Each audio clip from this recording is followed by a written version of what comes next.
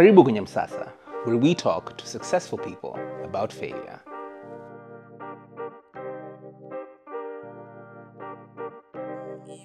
Today we have a very, very, very, very special edition of Msasa. It's a special day. It's different. The mood is different and the guests are different.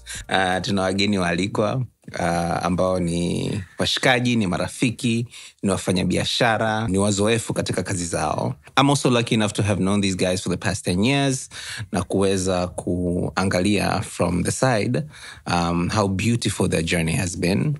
And they recently just released a new album, which is fire. Our guest today, without further ado, Heart the Band. Yeah. Yes. Karibuni sana washikaji. Asante. Yeah. Asante. By the way, I must say, Kiswahili chenu kiko poa kinoma. The stereotype of sijui washikaji hajui kuongea, it's not really true. But actually, it's true, except for people who write. Because people who write music, people who write movies, lazima ujue kuandika. Yeah, watu wanajua kuandika Kiswahili chao. Yani even when you lose them, you only lose them because you're speaking a bongo slang. So that's not even Swahili in itself. Yeah. I think also pia acting. Unajua act, when you act you also have to do accents sometime. Right. Una change, Una change. Hadi lafudhi unaanza kuongea. Unaanza kuwa na lafudhi fulani hivi. Local, relatable. Si ndio? Kenya wewe sema lafudhi. Lafudhi Kenya ukisema lafudhi. Hata kuelewa. It sounds like Kenya ukisema maana nyingine. Ukisema lafudhi ladha na taste tofauti. Lafudhi ni nini? Mafudhi. Ambao ni mavuzi. Sasa mtu anaweza kusema lavuzi. How would that work? Sasa ukisema lafudhi mtu ata The first thing about tafikiria. The word fudhi. Sila atachukua the la atachukua the last word, the fudhi. Yeah, nimekola. So huko kwetu Sheng, bro, umesema hapo kuna type of languages ya. Huko kwetu kuna Sheng yani. So Sheng ukisema fudhi is like tayari it becomes a different thing. Ni kama mtu akisema la ushaongeza kida. Unajua kwenye Kiswahili tuna kitu kinaitwa tungo tata. And that's like it's a thing. So tungo tata is when a word or a phrase can mean multiple things. So now you have to start thinking about context, which is why when you're translating something from English or even another language like French, tungo tata context. Kwa mfano, mtu akisema nimepata ua au kupata ua. Ua is like una ua kill or ua like maua. Yes, kuna ua kill, kuna ua the flower. Ua pia ni mke. Unajua unakuwa ua. But also uani is like a washroom. Kamba kwetu kusema uani is washroom. Kamba kwetu kusema mpata jiko. Jiko, yes. Jiko ni kuwasha ama jiko. But also jiko is yes. We have so many of those. So 10 years in the making. This is album number 5. Album number 5. Yeah, man. Polite. Has it been like an album every 2 years or there have been gaps in between? Man, I think the first time we released an album was when was this? 2018. 2019. 18 sasa yenye kumalizia mauliza kiatu, we did like a compilation. Right. It was called Shukran. Yes. Then the next year 2019 the shoe Shukran. Yes. Then 2019 we did Made in the Streets. Then 2021 we did Simple Man. So then 2022 last year we did Party Time, yeah. And now Fifth Offering Time. Yeah. Nice. Like a week old now. Yeah. Man. Yeah. So it's like it's been back to back. Has it also been back to back recording? It was back to back releasing some of the singles that already been recorded. Our recording schedule in a shift sana. How? So unaweza pata like when we did Made in the Streets, we had to go for like when we want to do an album, we usually like want to go for camps. Writing camps. So unapotea kidogo. Kidogo, just so that because we are three and also need team yote pikwe hapo. Yeah. So ndo weze coordinate everybody hapo at the same time. You need to, lazima tu yani wafungie. Utoe distractions zote. Record. But when we're doing like singles, unaweza pata tu yani mtu wako kwa studio. Yeah. Mwingine anatokea. Yeah. It's not always so planned out. For singles, but for an album, and lazima tunakaa chini. Unaona tuseme kama hii album ya Sai Time, tulikuwa tumeenda vacation kule Mombasa. And like 3 days into the vacation, tukarealize hatujui kufanya veke. So you start looking for stuff to do. You don't idol. Ushafanya nini? You're like, what now? You don't want to go to Fort Jesus. Yeah. The basic, yani cliche. Yeah. So we thought, let's just call the producer here. And then whatever we spend in Mombasa, we'll just say we spent it doing an album. Sindio. So producer akakuja, tuka set up 2, 3, 4 days, 5 days, tukarekodi hizo nyimbo kama zote. And then now we went with the product back to Nairobi just to kuipiga msasa. Like mixing and mastering. Mixing, mastering, kuongeza beats, kuongeza extra instruments. So hiyo ndio roughly process yenye tunatumia kwa album. Nice. Does it always take the same amount of time? No, I mean it's different every single time. Right. Like this one was easy. Of course, it's gotten easier over the years. Yeah. Pia experience nini. Na pia na depend na mtu ambaye tunawaka naye. Sasa for this particular one, we work with MG. So right. MG akaja. There's familiarity. Yes. So and also he understands our sound since he's the one who like did Uliza Kiatu, which was our first song. Yeah. So yani anaelewa sound yetu vizuri yani. Na pia mziki wenyewe tumeandika this particular album, we did it like tulitumia guitar. So like the writing is like very acoustic. Right? So and his sound is that kind of sound. Yeah. Right? So it really depends on who you're working with. Yeah. And ila utapata tukifanya projects zetu wenyewe, we sit on them for a while.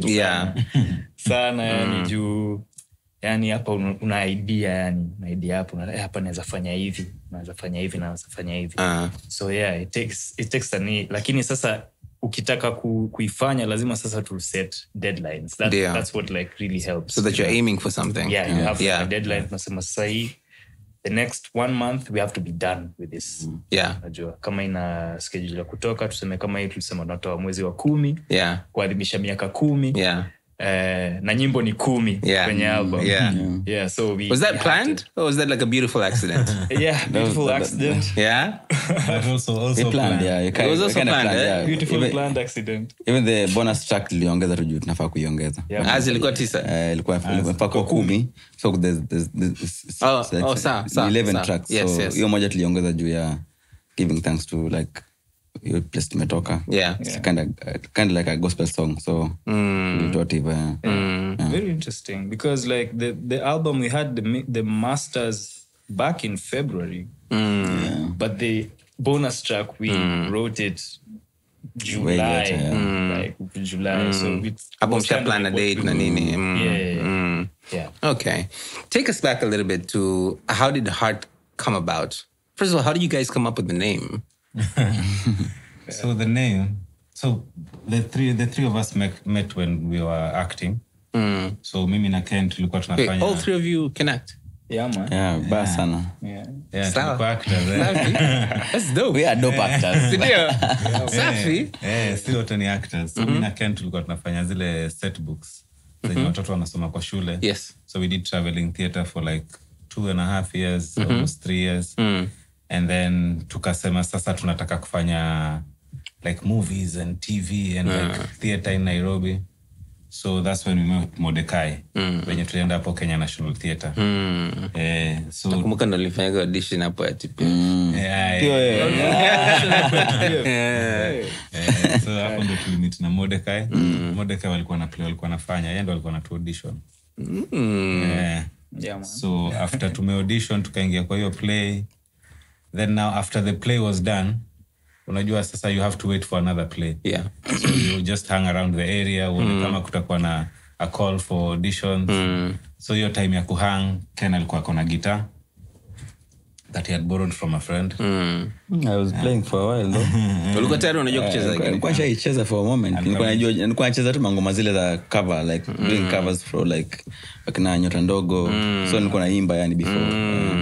Self-taught? Yeah, self-taught. Nice. Though nilikuwa nikitravel each and every time nikitravel nilikuwa napenda kukopi sana. Nikipata na mzee. Si ndio? Traveling theater akishika gitaa yangu hivi naenda niona. Naisoma exactly vile amenifanyia. Leo jioni. So it was kind of self-taught, yeah. So yako na gitaa, huyu Mordecai alikuwa poet. Mimi nilimjua kama poet. So Ken alikuwa anacheza and then tunafanya some poetry and then unajua pale theater there's a lot of artists. Yeah. Kwa hivyo ukianza tu kucheza kitu, kuna rapper atakuja ataanza ku freestyle, kuna mtu atakuja aanze kufanya nini. So I think hapo ndio chemistry kaanza kubuild tu pole pole. Naona and then now apparently Ken had seen Mordecai on a singing competition or something. The poet sang. Yeah, actually the previous day nilikuwa nimeona kwa KBC, ilikuwa The Grapevine. So nikamba ile nimeenda huyu jamaa audition. So the next day kama like 3 days nimekaa na wazazi wangu, nimekaa kwa na TV. Na mse, is it the guy alikuwa anafanya audition yani. Alafu ameenda hapa amefanya kama alikuwa anafanya spoken word. Ongea shanga. Niko zangu ama ni hawa the same guy. So the next day nilipata naye, ilikuwa ni so much easier yani kuanza tu kuinteract na yani kimuziki yani. So hivyo tu pole pole. So tukaanza tu pole pole, tukaanza kuimba, tukaanza kwenda kwa events pamoja. You see what tunatafuta tu footing. We don't know the music thing, we're still doing music, we're acting, we're doing a lot of things. Right. We're just hustling. Right. So and then people started asking, hey, what's the name of your band? You wanatuona kwa pamoja kila wakati tunaimba pamoja. So tukasema sisi band. We are just friends who hang out. But when people keep asking, unaanza kuona, hey, maybe I need to. Maybe there's something here, So maybe we just need to be serious about it and see, okay, let's see where it can go. So hapo ndio ikabidi sasa tutafute jina. So we came up with so many names. Tulikuwa na jina mingi. Because kumbaga tuliitwa sijui Young Achievers. Sounds like an NGO. Yeah, exactly. Alafu tukapata na askari. Sasa mimi na jioni yani tumetoka hapo pale, tumeshikwa na askari kidogo. Kulikuwa na msako huko Nairobi, tulikuwa tunaishi pale Ngara. Kidogo tukashikwa na polisi, anambia what do you do? Kuja hapa tukengeza hapa gari. Mnafanya nini? What do you do? Sisi wasanii mnafanya nini? We Young Achieve, mnaachieve nini? Baada ya kofi, baada ya kuachieve. Sikuona ni kama inakuja. Achieve makofi bana. Achieve makofi. Tunataka watu wapigie makofi. Tupige makofi. Hey, switch it up. So how did it come about? Sasa si ilibidi tutafute, you know when you're doing Young Achievers, it's because at that point we didn't even know like vitu nini tunafanya, Yeah. Because Mordecai was also doing kushona. Ken pia alikuwa anachukua manguo kule nini anauza. We were drawing, and we were doing a lot of things at the same time. So we were looking for a name that can just encompass all of that. Right. Ndio kila mtu afeel like included, unaona. So that's when, and then we had a song ilikuwa inaitwa Mziki ni Feeling. Unaona. Mziki ni hisia. Actually that's true. What? So from there ndio ikakuja sasa hiyo, we do this music from the bottom of our, not just the music, anything we do that is artistic, kama kitu yote tunafanya na roho moja. So ndio tukaichukua ikakuwa art from the heart. So art from the heart, all kind of, so like all kind of art from the heart. Yes. And then now the underscore is just a bridge between the art and the heart. Hiyo wakati underscore ndio ilikuwa imeanza ni kama trend kidogo, unaona. So art from the heart and then heart the band.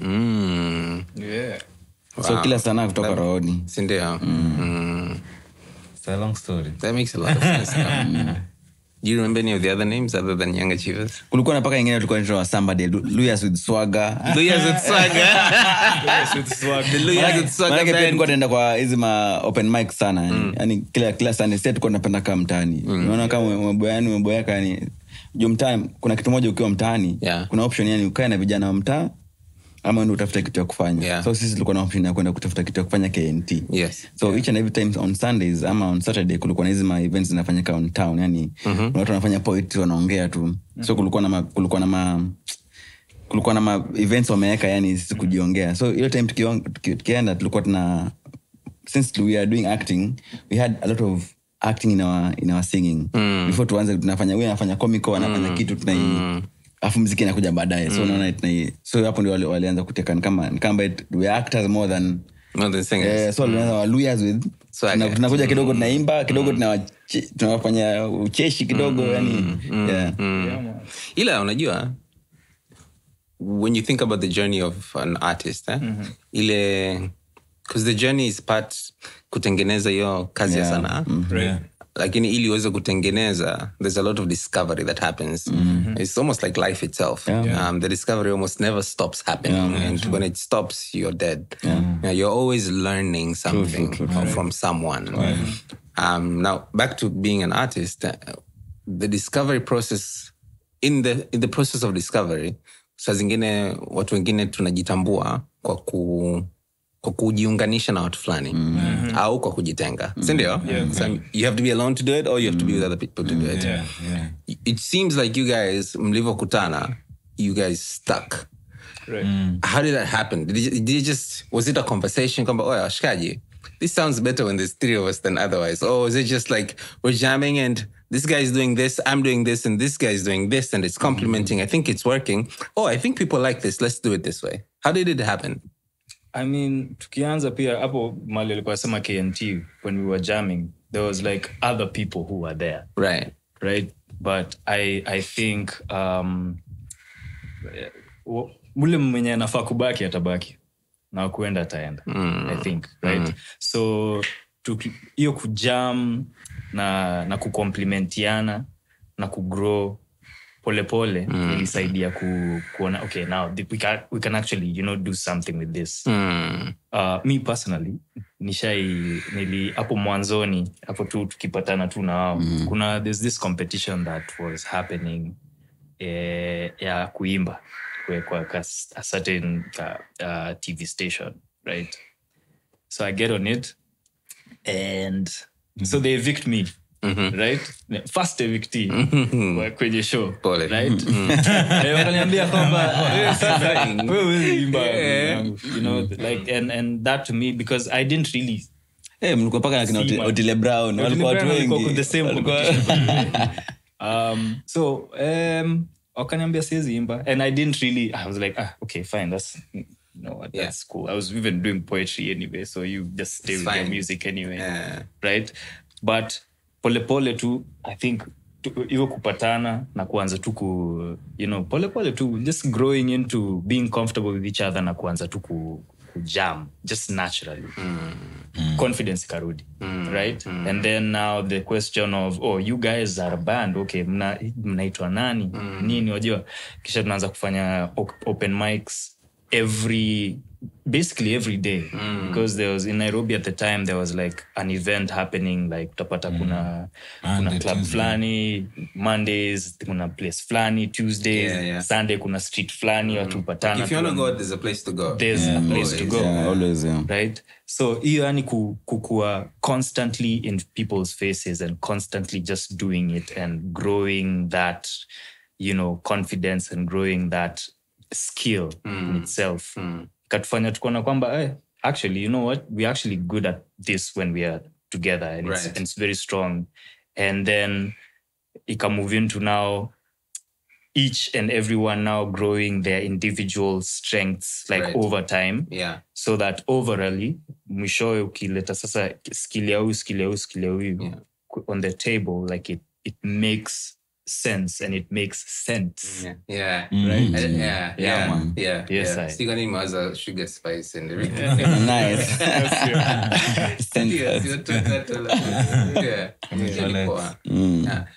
Unajua what you guys have is a little bit different from at least what I would categorize as a partnership. Right. Yours is more like godly. Yani marriage. Ukisema ndoa inakaa serious lakini ni godly. Right? Yeah, it's kind of godly. Unajua hakuna mtu alisema ati wewe njoo fanye. It was like automatically yani tuliwekwa hapo na Mungu yani tuonesha watu kenye tuko nayo. Okay, powers pia tuko nayo kwa individual powers, yani ni ati tuko na power ya kusukumana. Ndio. Yani mimi naweza ona yani mtu anaenda kusema hataki kufanya hilo lakini kesho utaamka ufanye. That's nice. Mimi niko na hiyo, yani personally niko na hiyo kitu ya kusema na kwa hiyo kitu ya kupush kitu paka yani inaweza kuwa si leo lakini kuna siku itakuja kufanyika. Yeah. So I think tunakuwa na hiyo aura ya each and every individual of us, tuko na hiyo aura ya kupush. Wewe na kupush yani ufanye kitu yako, unakusukuma pia ufanye hivyo uko better to. Yeah. So you your own support systems. Yeah. Does the writing become easier because there's 3 minds? Yeah, easier and harder because Depends, the ideas are so many. A lot. And it's good ideas. But it's like it's fun. Let's say it's kuna ideas hajatoa paka since tuanze paka sasa leo. Unaweza anza kujam on one beat and then hiyo beat itoke na wimbo kama 6. Okay, kujamia Kenya ama kujamia Tanzania? Yani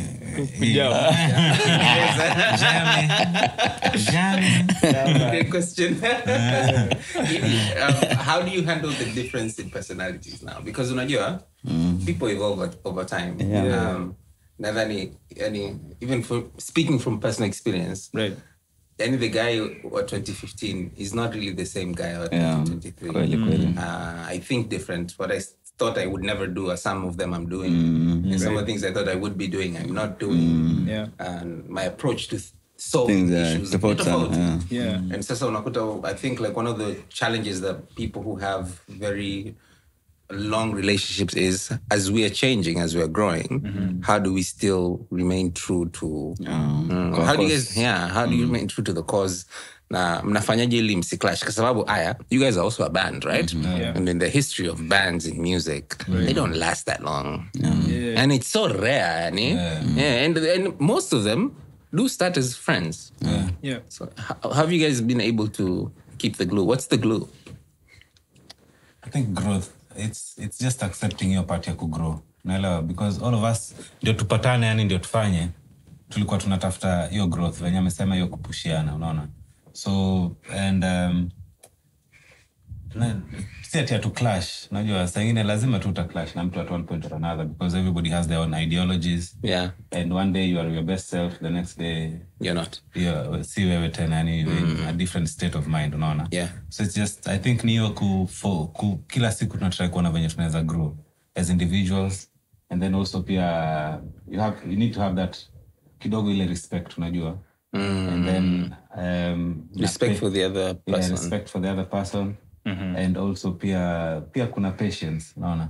You have to be very patient at times, unaona, na pia kuelewa yani there is this goal we are heading towards, tufanye kazi tuifike mpaka hapo, unaona. And so you have to mkisahau mnakumbushana. There's days where maybe mnajipata hakuna mtu ako kwa mood ya kufanya kazi, ama labda wewe pekee ndio uko kwa mood ya kufanya kazi, everybody else is just like tired. And then you have to be patient enough to let it either die down, ama you have to be strong enough to face it head on, useme majama, we had something to do, let's go and do it, unaona. And now the other person has to understand that it's not coming from a place of hate, ama a place of mtu anataka kukubuli, ama a place of pride, unaona. It's just that we have this one thing we set out to do. We have to make sure we do it to the end. Unaona, ndio kesho mtoto wako akija aseme I want to be a musician, you did your part. Mpaka sasa you're not worried yakiingia. Atapata ulisha set some things in place. So tusemeni, mi kwa upande yangu naonanga hiyo ndio inakuanga one thing yenye nasaidia sana na hiyo kukua tu kwa pamoja. Kwa kuheshimiana, kujua nafasi yako kwenye team. Yes. Kujua when to push an agenda or not to. Yes. So that's like what, emotional intelligence? Lazima kuwe street smart, lazima kuwe book smart, lazima kuwe everything that ina comprise hiyo kitu ya keep yo gurudumu isonge, unajua. Manake pia si about, sometimes music is bigger than yourself. Right. Unaweza fikiri kamba muziki ni wewe ndio muziki, lakini muziki ni kubwa than hata mimi, muziki ni kubwa than my name. So lazima utake role ya kujua space yako ni gani kwa shughuli gani. Ama unapoenda pale, yani nini exactly unataka kufanya kwa hiyo part. Si lazima kila kitu kuwe, si lazima kuwe kila pahali. So kuna tu hiyo mind ya kujua this is necessary, this is not necessary, this is wanting, this is... For people who are this close, are there boundaries, and how do you establish them, if there are? I mean, lazima kuwe na boundaries. I think as you grow, like they keep zinaenda zikijishape wenyewe. So like when we were starting out, for example, we used to live in a very, yani tulikuwa tunaishi kwanza kwa nyumba moja. Hata si room moja. Sio. Then we grew polepole, unajua familia nakuja nini polepole. Then to the point where now everybody has to have their own place. Right? And then you have to have like a place where now this is where the office is. Right. This is where we work from. Yeah. A job. So boundaries, someone who was saying the most, the biggest boundary that we have as humans is the human skin. Right? Because it is porous enough that air can enter, right? It won't dry, and it's strong enough that it can hold whatever is inside intactly, right? So understanding that, unafaa kujua kwamba yani ni all about just striking that balance, just like skin, right? A balance where you're not too rigid that no air comes in, ama kuna kitu ambacho kinaweza ingia ndani, and also being strong enough that not everything can enter. Right? So hiyo ndio yani boundary tu unaiweka tu yani vizuri, naelewa if I do this could, it could come off as disrespect to someone. So I wouldn't do that. Right? Or I should do this. Right? Niyo tu find to the balance. Which is not easy. But it's worth it at the end of the day. I think kuna namna fulani ina connect with the respect aspect of things. Yes. In any relationship, work or personal. As long as the foundation is respect, the limitations become easier to talk about. Because sometimes you have to talk about it. Lazima kuwa na constructive arguments. Right. Hata nikimwambia feedback, lazima nianze na, unajua tulikuwa shule, unakumbuka tulikuwa class, lazima uanze na this is how I feel. Nakumbuka kulikuwa na feedback, kupeana feedback isiwe nikamba siipendi. Yani siipendi kwenye unafanya nini. Lazima uanze na ni nzuri lakini ila unaweza fanya hivi na hivi. Yani lazima kuwa na hizo options na kutumia tafsida, unajua tafsida ni nini? Kwetu tunaweza sema tunatumia tafsiri kama unasema good wording za kufanya vitu zikuwe kutumia lugha nzuri, good wording za kufanya lugha nyepesi ili ujumbe ufike. So I wanna take you back a little bit down memory lane to Uliza Kiatu. Right. Kwanza amna nyimbo naipenda kama Uliza Kiatu. The new shit is fire. I really like that song. And unfortunately, being human, I was like, hey, nyimbo kali, lakini la unakumbuka Uliza Kiatu though. So if everybody has that favorite song from Kanye and from who, mine is that one. And it's interesting how it was the first official song. And also the first single. And at least from the little that I do know, it did very well. Right? I like that one. The little that you don't know. The little that, isn't it? It did very well. Like, the acceptance was much more than usually what you would expect to see from a new release from a new band.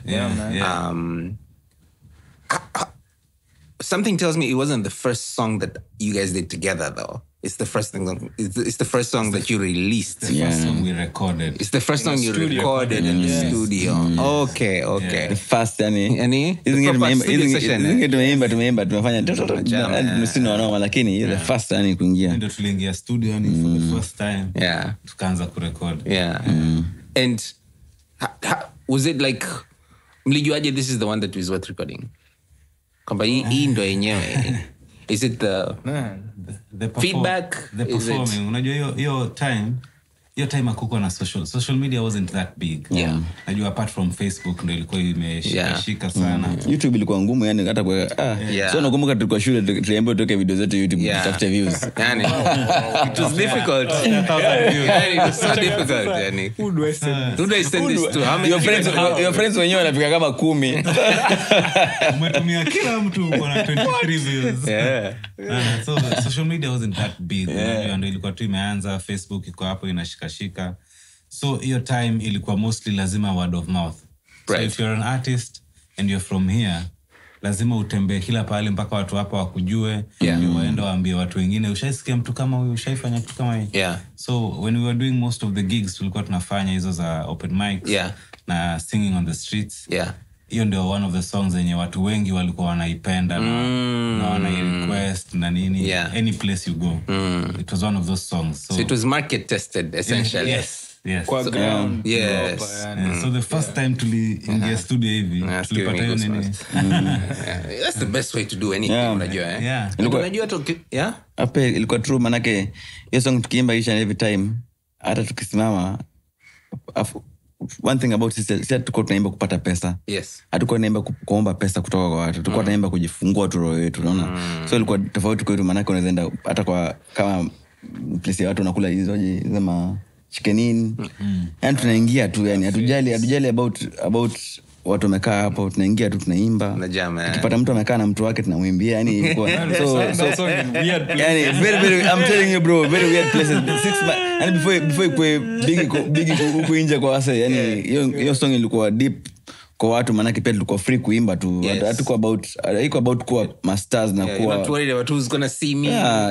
Tulikuwa tu free yani personally to bamba sisi wenyewe inatufurahisha hata tukiimba inatufurahisha but pia kama watu wanaichukua ni more bigger. And then there was that station ilikuwa inaitwa GBS. Yes. So hiyo GBS there is one time we got GBS ndio ilikuwa imeenda audition. Hapo ndio hapo ndio alikatazwa. Niambia jo bro. Hapo GBS iko mtu wa GBS alikuwa anafanya huko, alituona tukiperform kwa street hiyo song. So akatuambia akachukua namba akatuambia kujeni mrecord vitatu hapo. True. So we went tukasimama kwa screen hivi. Ukienda YouTube utaipata. Tukaimba.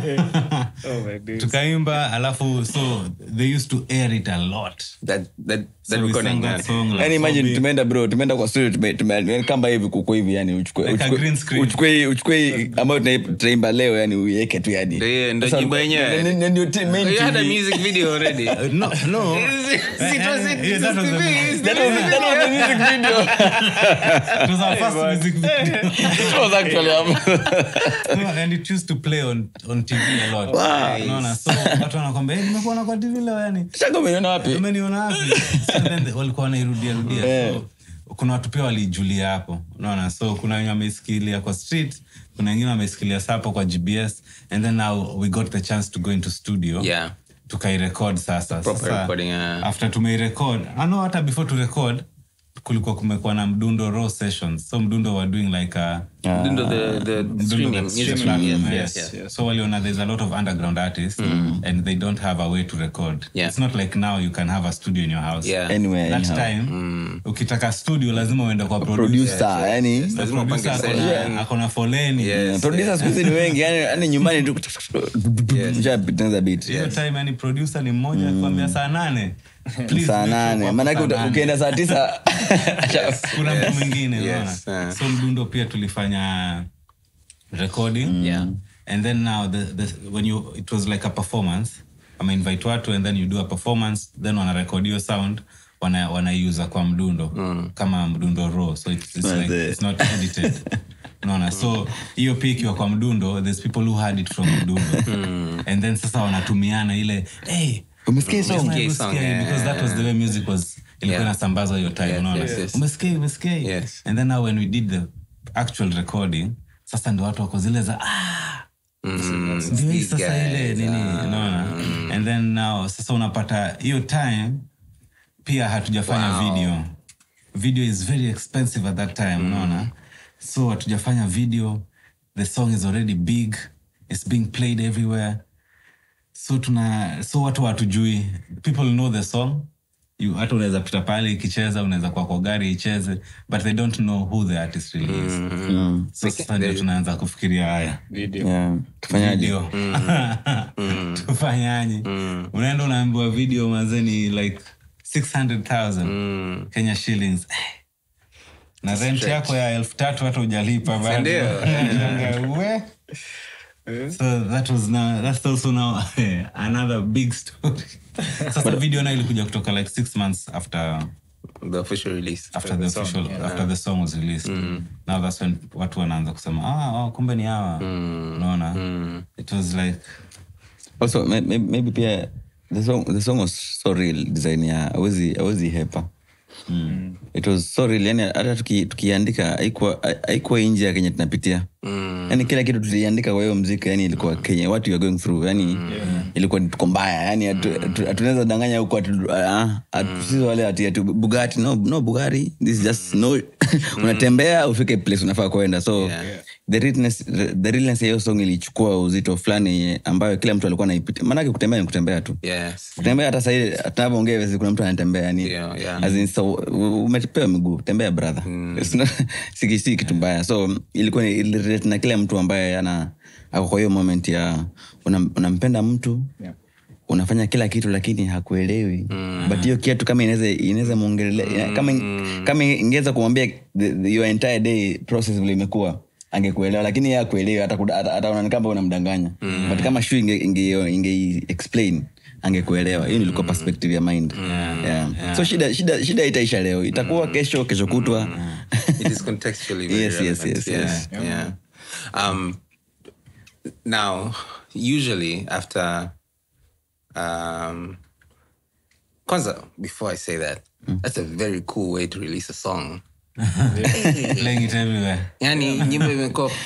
Kwa sababu at that point you already have a fan base before you have before you're official with it. Your fan base ilikuwa noma because now the first time tulienda radio on Kiss, by the way.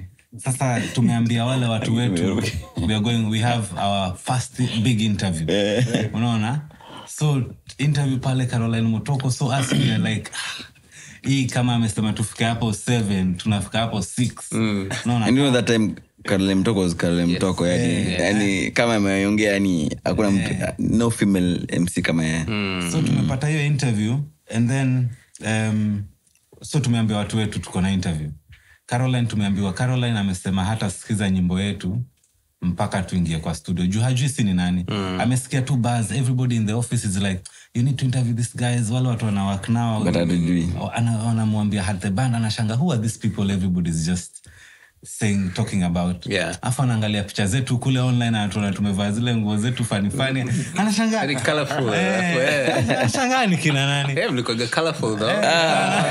Still anyway. Still though. That's true. Just cleaned up a little. So tukiwa kwa stairs, our manager at that time, Natalie, anatuambia MG, the producer, has sent her the final version of the mastered song ya Uliza Kiatu. Tukamwambia haya sawa, so if an opportunity arises tutawapatia waicheze kwa radio. Opportunity kitokea. And then when we are entering the door ya radio hivi, tunapata Caroline akicheza ile ya GBS. Hiyo tumekuambia akiangalia anazia tuipendi. You know you have a better one. Tuko na mpya. It's the first time anatusikia manzena anaona hiyo ya GBS, tuko za we have a new one. So we told her, by the way, we have the new one. Akaita producer akamwambia ebu eka hii EQ kwa system, ndio tukikuwa kwa interview atacheza hiyo. Because she was going to play this one on air. So when the song played, and now our fans wale wenye tumekuambia tuliwaambia tulikuwa kwa radio, everybody's just listening, they're tweeting, they're calling, and it was so much buzz. And then because of the story that unajua pia sisi we are the kind of people we like pushing ourselves. Unajua, so the things we had done just to get to that particular point zilikuwa pia zina intrigue. So interview inafaa kuwa like 30 minutes, it went into like 2 hours. And like the stories feedback, ni mob. Na feedback online ni mingi. I think hapo wakakuja tu wakatupenda. Next morning unaamka, rafiki yako anakuamsha, hey, nimekusikia kwa radio. Wewe mwenyewe pia unafurahia, maana yake pia umejisikia. Umenisikia? Hata mimi nimejisikia bro. You think it's like unajua sengine unaingia radio, you do an interview, they play the song there. Ukishatoka hawataicheza tena. Sasa unasikia leo, kesho mwingine anakuambia amesikia, the next day. Unaanza kusema tunashangaa haya. Kumbe ilikuwa kwa serious. Ni serious. Wow, that's amazing. Have you guys been able to duplicate that process? Man, we didn't plan. Yeah, but like, think about it. Fun fact, but like, yes. Fun fact, I was just talking to Modeka yesterday. Ni juzi ama jana. Hiyo process ya swali nzuri sana by this. Nice question. Hiyo swali hajifanya not yet. But vile tulianza si vile tunafanya sisi kwa vitu zetu za hata nini. But hiyo the same thing tumeongelea tu, yani hata hiyo wiki nzima tumekuwa tukiongelea how kufanya vitu tofauti vile tulikuwa tunafanya kitambo. Maana kitambo siku hizi unajua tuko maisha yanaenda mbio sana, unajua. Kama ikubambi unasonga tu. Just peruse haraka unasepa haraka, unaona. But haifai kwa hivyo. Maisha kwa ground ni very simple. Yani kwa ground si mtandao. So hiyo part ya kuna msanii anaitwa nani? Amekuwa kiimba mzungu fulani hapa, amekuwa akifanya shows anaanza show kwa IG. Unakumbuka hiyo topic? Wala hana mandevu ule. Unaanza topic fulani, alafu ngoma yake kishashika ndiye anaenda na record. Unaona? Tumeongelea same na pia jana, yani same kwa hiyo. So hiyo swali yako ni nzuri sana. Maana kama hatujaifanya the same. Hata mimi nimejiwaza, mbona hatujaifanya the same kama hiyo? Since ilianza kwa street But when you think about it. When you think about it now that tunaweza fikiria, since kitambo tulikuwa tunataka watu wa mtandao ndio watuone. But siku hizo already wanatuona. Ndio. So tunaweza go back to where we started, yani ya kitu ianze kwa ground. Maana pia watu wa ground wako kwa mtandao. Ukiwa kwa ground si the same ukiwa kwa mtandao. It's real feedback. Really, yani unaambia hey bana mimi sipendi. They're not. Remember kama guitar iko off kunaambia hey please tune that guitar. Yani kuna hiyo kitu ya mfako kwa ground uelewe. So that's a very nice question. I think we should do that. You should definitely consider it, man. Yeah, we should. Masoko makubwa. Like for instance the US. That's how comedians make a set. Because it takes a lot to make an hour set. So these guys do comedy clubs. And that ecosystem basically builds because when you do a comedy club, then you 5 record minutes. 3 minutes. In 3 minutes, niggas only laugh at the beginning. You're like, okay, I have 30 seconds. To finish Let me my find the other. Let me find the other. You see idea mbaya hiyo. And it is product market fit. Perfect. Absolutely. Back to basics. Back to basics. Wow. I wanna ask you a question. So for instance, we released the song. Ambayo kwanza the way the song was released is exceptional marketing when you think about it. Kabisa. And then Mungu si athumani imeenda poa. Sawa Kwa imekuja na baraka zile zote za the grind, Right. And then fast forward kidogo, 6 months sounds like a lot but it's really not. Time flies, And within 6 months you've got a video. At that time gigs nazo zinaanza kuingia mniambukiza Kiswahili cha Kenya. Gigs nazo zinaanza kuingia. Were you as busy as you thought you would have been, or was there still like a gap? You're like, okay, there's a gap here I need to fill. I feel like from the onset, we weren't really like doing the music. Like you said, we weren't doing the music for the money. Wajua, but ilikuja na baraka zake, kama umesema.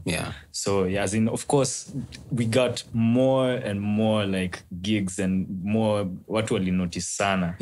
But kitu pia ilikuwa inatusaidia sana ni sini wasanii wa live.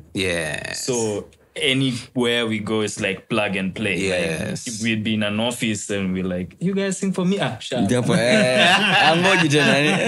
Gani? Just do it. Like, and I guess like that that spirit of always just wanting to do it, and pushing and not settling for less, or like, you know, just, or being shy about your gift, you know, as you ilipsaidia sana, like just maintain and go even higher than we would have ever imagined. Could you say that could be something that's limiting other people who are trying to be musicians full time? Yeah. Lakini wanajihold back kwa sababu flani hivi, like I can't just play. I can't play in this particular area. Muziki na feelings, yani muziki tu ina feelings, yani personally mimi na feel hivyo, muziki na feelings. So ni ukweli hiyo swali umesema, ni ukweli, si kila mtu anajituma kwa kila kitu ambacho anachokifanya, lakini hii ndio purpose. Lazima ujisukume zaidi sana. Unajua unaweza kuwa mwimbaji mzuri sana, lakini wewe ni mwimbaji tu mzuri, hujisukumi kwa hiyo moment ya ni kama hapo kwanza mwimbaji mzuri wako wengi. hujisukumi kwa hiyo part ya napakuwa unajua kuna ile Mungu amenipea kitu afu Mungu amenipa tu, niko sawa nayo.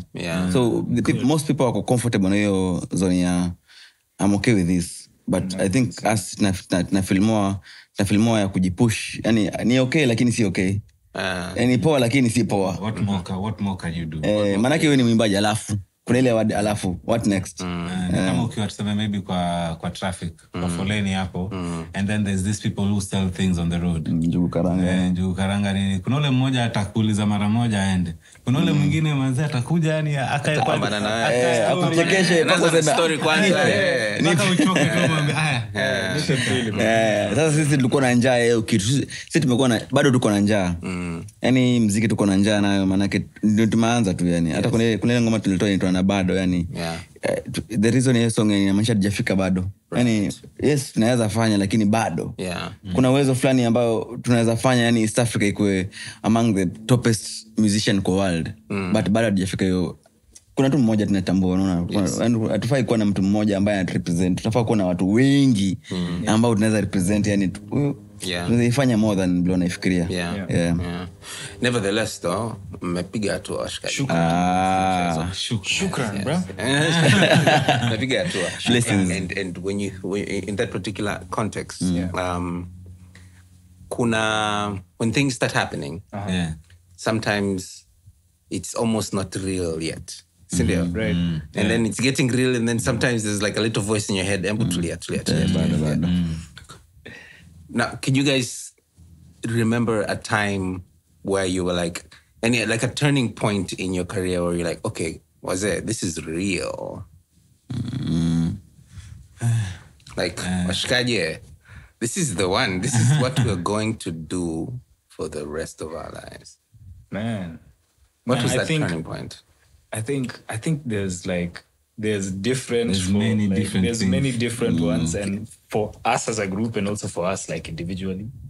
And I'd mention there's this time when Chronics came to Kenya, right? Yes. And of course, like tumefanya mziki for that. By that time, we had like music and whatnot. What year was that? This was when 2018. Yes, 18 actually. Yes, 5 years ago. So just before actually our second album, just before Making the Streets, right? So he comes to Kenya and man, long story short, we are on stage with Chronics. I saw that one. You know, and we do our Uliza Kiatu. Right. First of all, I've never heard that song sound like that. And heavy. Big. You know? And like, this is, you know, someone you've also like, because me starting out, like we used to listen to a lot of reggae. Right. A lot of, you know, Chronics himself. And reggae is big kwenye matatu zile. Very big. Even if you don't like reggae, you'll end up liking. Actually, kuna mtu nikaongea naye. Nikaambia, even though hata kama unadhani upende reggae, naipenda. Ukienda Nairobi, ukipanda ile matatu, utapenda because you don't have a choice. That's all you hear all the time. until you start liking it. All radio stations, most radio stations, and it's a vibe. 2 to 6. When you go out on Thursdays, it's just reggae everywhere. Yeah. Nani ujue tukiwa pale Sauti Academy, you know, because that's the first place where I think tuli interact na Wi-Fi. Yeah. well, that's very true. Private premises, Right. apart from the Bro, we used to like download everything. Tukiwa shule. Nyimbo nasoma, sita download. Yani jioni tena tusome, yani tuisome nyimbo. Goma, tuna download hizo Chronics akiperform, nini. So, tukienda pale kwa single room yetu, because we had like a small room inatoshana tuseme kama hivi tu. Kadogo tu kanafika tuseme hapo. And then, but we had a big TV. That's in the hood. That's how it is. No matter how small your house is, have a TV, have a nice place. So kuna TV na muziki. Tafadhali. Jirani wasisikie kila kitu. Top. So we used to play a lot of Chronics. So it was almost like ni kama huwezi amini. Yani it's unbelievable. Sindio. As in this person is standing next to you. Right. You're singing together. And ni mtu amekuinspire through your journey with just his music. So huge moment, man. That was a very big moment. Mimi nasema turning point yangu ile maybe nilifeel too interesting ama nilifeel kama mtu ile time ya nani anataka kufanya ngoma na sisi le DJD. That was also another moment. Unajua ni mtu tumekuwa tukisikiza kwanza kitambo yani. Right. Alafu ukiingia kwa mtandao mtu kaa huyu anataka kufanya ngoma na wewe. First unajiuliza kama ni mkweli. Ni mkweli. So kwangu mimi ilikuwa ilinipea ile wa factor design ya Kenya unakufanya sasa hivi. Unaweza fikiri kama watu wasikize lakini inasikizwa. Wewe ndio umeifanya. So usikuwe na ile mind ya nini nafanya. Huko nje watu wanasikiza. So hiyo I think kwangu ilinipa ile it's possible. For me mimi naweza sema Sauti Academy. Because I think there is where I got to interact with other musicians when wanacheza muziki yenye sisi tunacheza. Like the live sound. Unajua yani sikuwa nimeona watu wakicheza live. Right. Alafu unaenda pale una meet a lot of different people from different places. So you get to see another side of the music. Right. Yenye inakuonyesha aya. So you can do this and do this. Alafu unajipata kwa event zingine zenye unashanga kuna kuangana place event hapa. Kama hizi kuna kuangana kitu kama hii yani your eye just opens up to opportunity. Right. Unaona ndio una realize there's something here. Ukicultivate kitu hapa you can go somewhere. Let me add just two more. Just two. The first one is gonna be tied directly to you because it's the first time we ever left Kenya and came to a show outside of Kenya. Bro. Muziki wa hisia. Bro, actually we were the first artist, the first person to alika a country. International. So that was in case you don't know by the way. In case you don't know. Yani ndio mtu wa kwanza, yani mtu wa hapo umepata. The first person yani bro. Mimi hata ni ate nimeona yani hiyo boda sisi tumeona juu uliwezesha ika happen. And then the second one is when the first time we ever left like outside of the continent and went to Europe. We went to this show we played in Amsterdam. Zigodome. Zigodome. It's like the biggest like venue in Amsterdam itself. Like all the big artists like battle to get to play there. Right. And then we get there, man. We play for like just 9 minutes and the reception is crazy. These people don't know what we are saying or what we are singing, but it was a frenzy.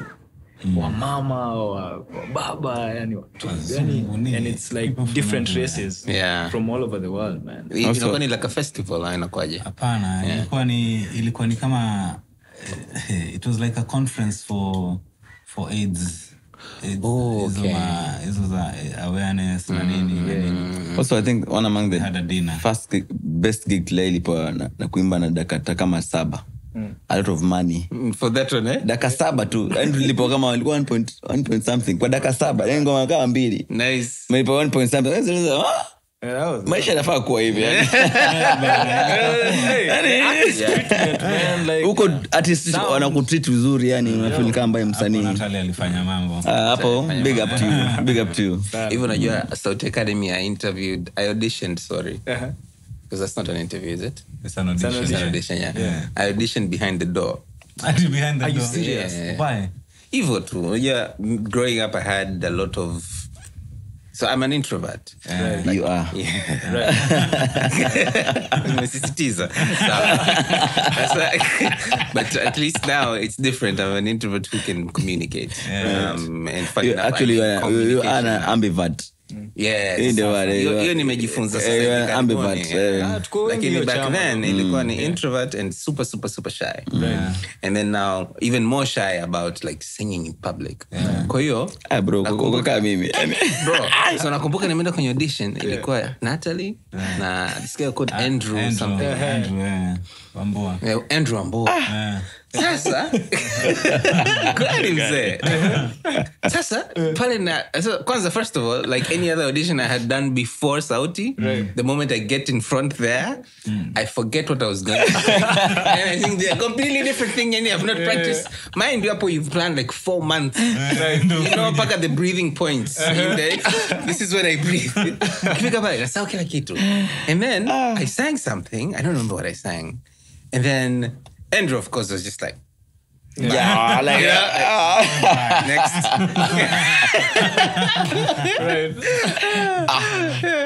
That was like, there's something. Where are you from? Like, he wasn't remember. It's like, where are you from? I'm from Arusha. Arusha is in Tanzania. Oh yeah, I've been to Dar. I can pigisha story. How old are you? What are you doing here? I'm looking for a uni, but I'm also looking to do something like this and build my skill in this way. Right. Okay. Do you want to try again?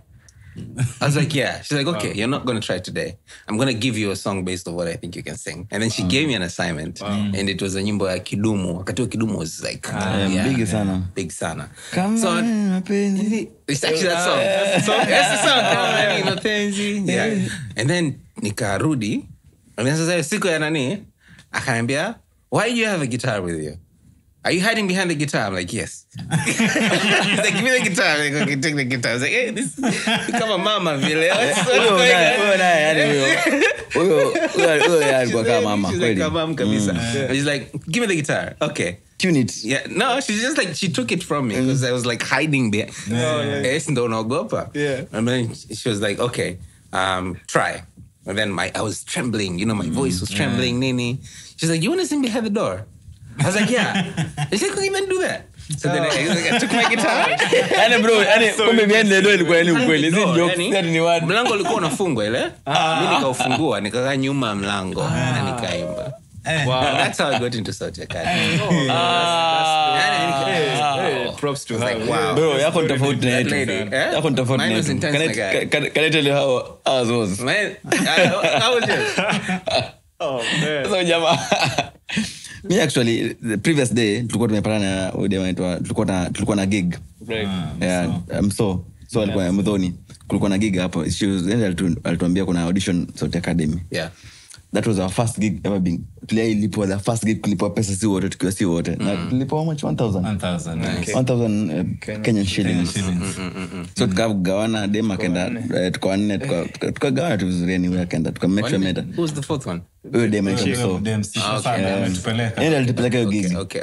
So tukitoka enda she was the agent. Yeah. Quote unquote. Yeah. She was a very nice, she's still a very very dope poet yani. Nice. Noma sana. Sasa anafanya akona DIY zake na pia anafanya podcast yake hapo. Nice. But Kenya alituambia alionyesha Mordekai kitu kwa simu akamwambia so there's tomorrow kuna kitu kwa Sauti Academy.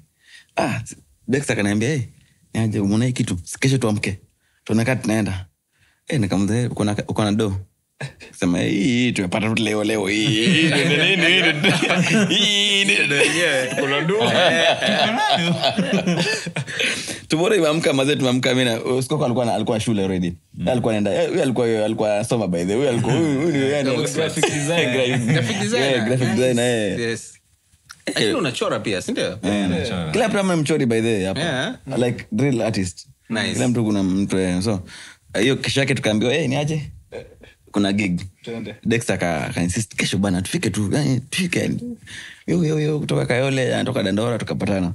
So tuko pale kwa Kioo. We are like sasa tushafika kwa show hiyo. Kwanza tumechelewa.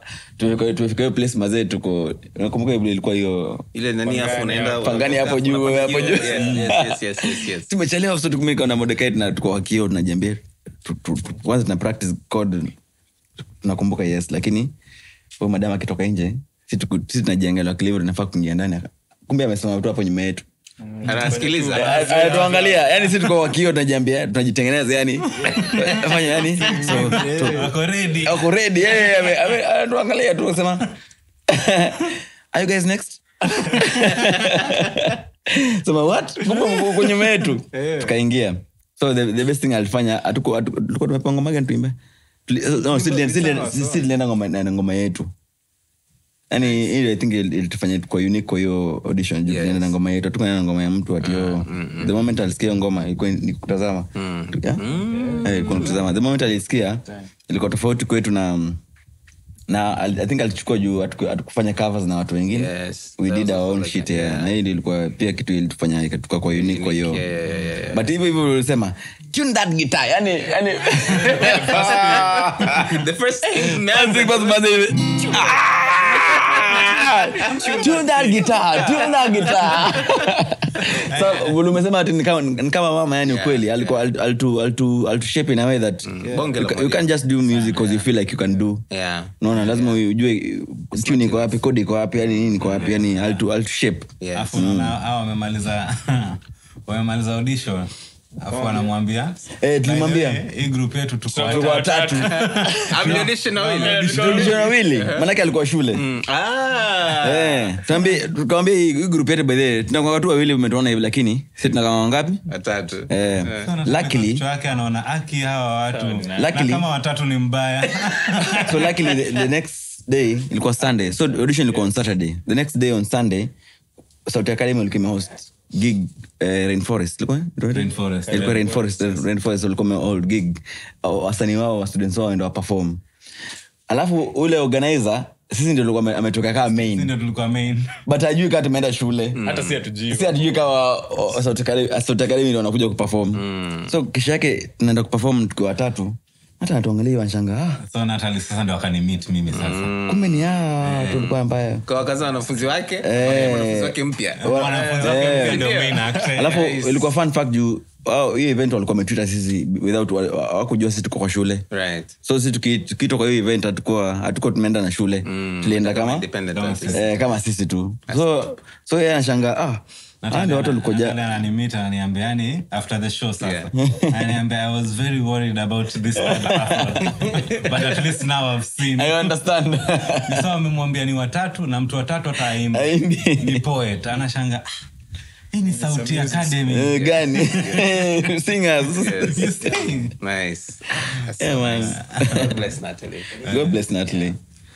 I want us to have a conversation that is very, very close to the theme of the show, right? Tunaamini kwamba, like, as producers of the show, we believe a lot in the value of experiences and actually negative experiences.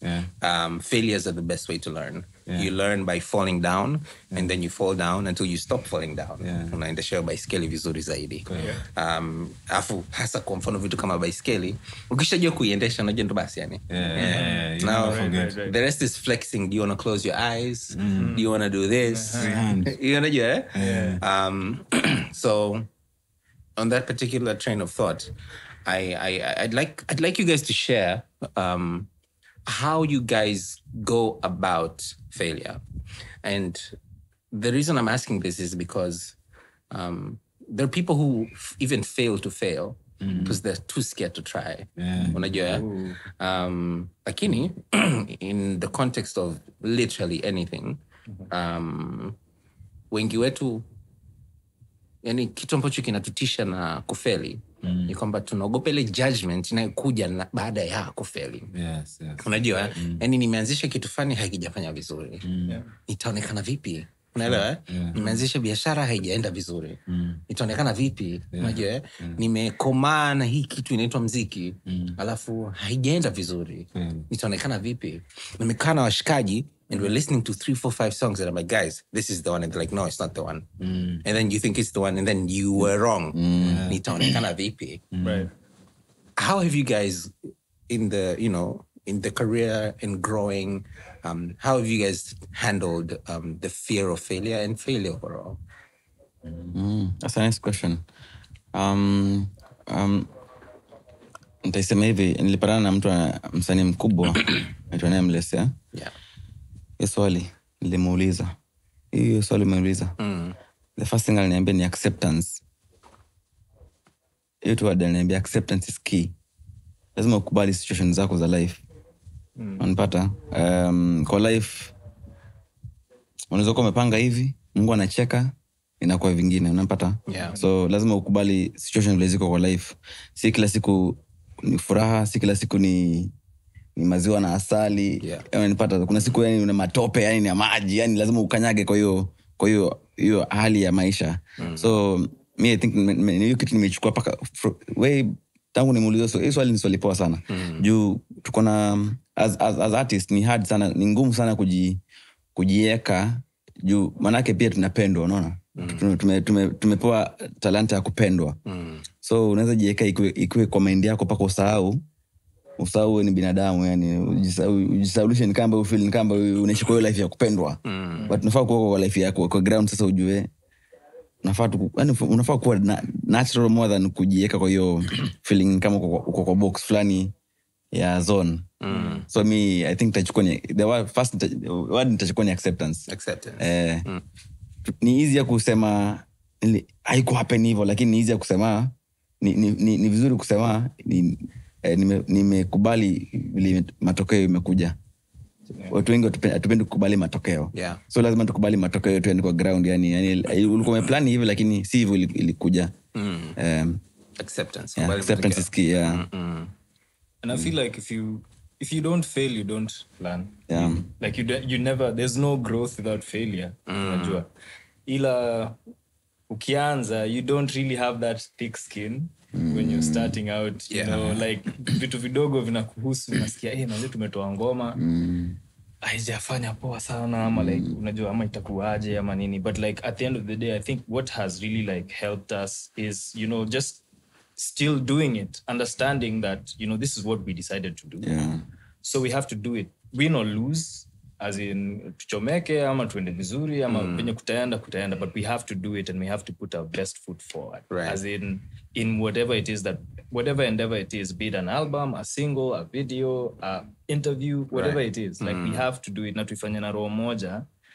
na ikienda poa that's nice right but ikienda vibaya then the mindset also is very the other thing that's very important that it's not something that you should take to heart si kitu nafaa yani ichukulie personally sana because failure if you hadn't failed that means it's good because you learned something now it means the next time nikifanya hiki kitu nitafanya in another way you know what not to do exactly you know what not to do exactly so yani hiyo na just just keep doing the work like hiyo imetuweka pale yani kabisa just keep doing it na pia yani mimi husema pia you need to plan because failure to plan they say is planning to fail. It's planning to fail because wewe unaweza kuwa unajiona ni kama unaweza kuwa unajiangalia umefail but what have you failed at? Did you have a plan? Did you know what wiki tulikuwa unafanya? What was the end result yenye ulikuwa unataka kupata and what steps had you put down za ku make sure umepata hiyo kitu yenye umefanya and did you follow all those steps ama ulifanya nini because saa zile una plan then the goal is not clear najua nataka kufika pale lakini I don't know how I'm going to do it so whatever I do I'm not sure what the result will be because there's many ways to do one thing but you have to be useme hivi ndio nitaifanya na hii ndio na expect kupata kama result ndio kesho you can sit down and now evaluate the situation one I failed yes but what can I do better unaona from hizi vitu zote nilifanya what can I do better unaona so yani lazima lazima upange. Lazima kuna mkakati. Sababu saa zingine hata unaweza kama umefeli lakini you can't. Sometimes there's no lesson because you didn't plan. You just fail. Ndio hapo unaanza kusikia mtu anakuambia alilogwa. Kuna urogi au kupanga tu. Bad luck. Kumbe luck needs to meet preparation. Ila tunapanga, Mungu anacheka. Cha muhimu tu yani mimi usema tu yani lazima ukubali vile situation inaenda. Leo tunaweza kuwa tumekaa hapa maji toka huko mingi, tulikuwa tuna mafuriko hapa, lazima COVID ilikuja ikatupiga. Tulia kuingia kwa hiyo zone ya hatuko tunajua, hatuko tumeplan about COVID. Nobody plan about vile tunafaa kuishi kwa life. So tuliingia kwa hiyo zone, tunaingia kwa tumeingia kwa hiyo, tuko kwa hiyo situation. So what do you do kwa hiyo situation? So kwa mfano Ken, umepanga, Mungu akacheka. How do you pick yourself up? Acceptance. Nimekubali, sijafanikiwa maana nilikuwa nimepanga. Lazima nirudie. Bila amesema lazima nirudie tena. Do it consistently mpaka iweze. Yani mimi nakuwa na hiyo tagline fulani, mpaka iweze. Yani mpaka iweze. Nitaifanya mpaka iweze. Inaweza kuwa si leo, si kesho, lakini lazima iweze. Hii inakuwa, I think inakuwa mantra yangu kwa mind. Wow. Yeah, man. Thank you. Thank you, bro. All right. So kwenye msasa we have a segment ambayo tunaita nje ya boxi. And in this segment we particularly like to focus on kutoa huo msasa kwa mtu mwingine ambaye anaweza akasikiliza na akajifunza kitu. Especially being based off the fact that even the fact kwamba mmefika mlipo, kuna mafunzo mengi yametokea. Right now we have a particular theme which is going to market, which I think is a theme that's very relevant to you as well, since you have got a new product in the market with the new album Time. So I'd like us to talk about taking an bidhaa sanaa, like I don't know how to say that in English. Like an artistic product, right? And taking it to market. In this particular instance, for instance, you guys have just released an album, but it's not the first one. It's not the first time. Nina uhakika kabisa kwamba kuna patterns ambazo mmeziona ambao hii ilienda vizuri, hii sio sana, this was like this, I wish I had done this like last time, or next time I will do this way. For anybody else who's looking to do, and kwenye ulimwengu mzima wa sana, it doesn't even have to be just music. It could be fine art, it could be film, it could be I don't know what else. What are the things that, what's the checklist kwenye ule mpango wa kurelease kitu kipya that you guys as a team constantly like look at kwamba, hey, have we done this, have we done this, have we done this, this makes sense, this makes sense, this doesn't make sense?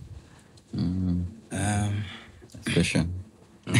Mimi naweza sema, first of all, even before you have a product, you need to always make sure you're networking, because your network really matters once you release that product. The network is your what? Your network is your network. Yani you have to make sure kila wakati, anytime unafanya kenye unafanya, make sure you're in the right spaces. Unajiweka kwa the right spaces, in the right communities, so that by the time inafika una release kitu, you have already watu wenye unaweza pigia kusaidia to push that product. Unaona? It's very smart. Yeah, and then also naweza sema pia sisi kitu moja tulipata ni, instead of, sometimes you set a date ya kurelease kitu and the product is not yet ready. So by the time date inaanza kukaribia, una realize, shit, I don't have time to make sure this thing is ready. Unaona? So make sure you have the product first. Ama unajua product naipata leo ama kesho. And then now you set the date. So have the product and then set a date for release. Yes. Don't set a date for release without anything. Unaanza shinda hapo ukipigia producer, yani there's a lot of times yani unapata sisi tumesema we are releasing something tomorrow. At a particular 10 a.m. in the morning itakuwa available. Jana leo usiku mtu wa video amekwambia haiko ready, na ashiki simu zako, afanye nini, unamuona ako pali wapi. Now you have to utoke kwenye huko umfuate kwa miguu, umfuate mpaka kwenye yako mkae naye the whole night. Just yani umekaa pale kama mzazi. Yani edit. Unamsimamia hapo ndio aweze kumaliza hiyo product so that you're able to release it tomorrow. Ama unasema na release kesho, today wewe mjamaa anakuambia the files are lost. Unaona? So always make sure you have the product. Ndio pia wale watu wana consume kitu yako pia waweze kukutrust. Wasikuwa wanajua huyu mtu anaweza sema kesho na kumbe sio. You know kweli. Also pia maybe kuongeza kwa hiyo ni ati duka ni lako make sure unafungua duka lako. Usiache mtu akufungulie duka lako maana anaanza kuibia. Duka ni lako, yani amka asubuhi fungua dirisha, sweep kama kuna uchafu sweep hiyo. Duka ni lako, yani usiache mtu akontrol place unaweza kinyo unajua unafaa kufanya. As in it's your own business, so if you're taking any role kwa hiyo business yako, make sure uko top kwa biashara yako.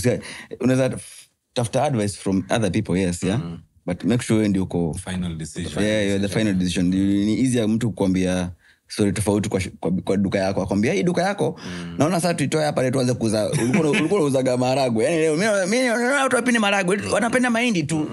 Lakini hapo duka yako imekuwa ikifanya tu vizuri, but hujai kuwa kwa duka yako kila siku. Wewe unaambiwa story tu. So you have to be on the ground. Mimi upenda kuwa on the ground sana kwa vitu zote za hata nikuja huku. Mimi nimetembea na Toyo, nimetembea na yani tangu nikuja hapa yani niko kwa ground, yani napenda kuwa ground. Niulize mtu wa boda vipi huku, ananiambia jana anipea story, yani uko kwa ground ni easy kujua vitu vile zinaenda than more than kusema what is that, what I didn't hear. Lazima ukwe. Mimi na prefer hivyo, yani maana biashara ni yako, fungua duka yako, jifanyie mwenyewe. And also as an artist, there's a artist pia nyingine kuna ule artist mwenye mnaona kwa, there's the artist, the perception of an artist that we have from the television. But as an artist you need to understand there's also the artist that's not on camera. Unaona wewe ni nani saa zile kamera zimezimwa. Because that's what makes you to become the artist you are. Unaona wenye anasema hiyo kuwa hands on ni make those calls. Kuwa na mailing list yako, tuma hiyo message, chukua namba, ongea na huyo mtu, chukua namba ya mtu. Don't be too big to not be able to make your business grow even bigger. Maana ego inakujanga inakuwa zaidi ya biashara. Kuna kitu tulikuwa tunasema tukiongea juzi, tukasema sometimes ukipata ile fuck you money, I'm sorry but you understand, yani ile msijali, yani kwa ambao hajasikia it's called fuck you money.